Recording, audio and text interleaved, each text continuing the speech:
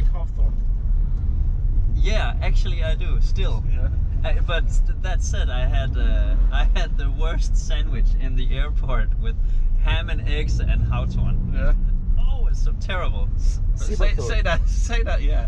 Say that again. What was in the sandwich? Ham and eggs and No sea way. buckthorn.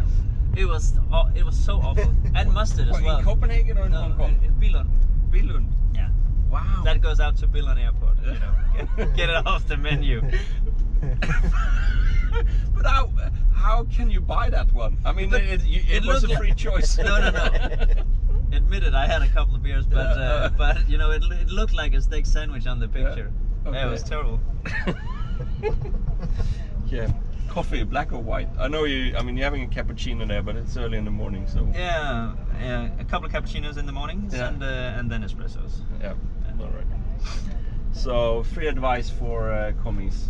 What would you tell if you could tell your commie something, or a commie, someone becoming a chef, what would you, pretty short advice?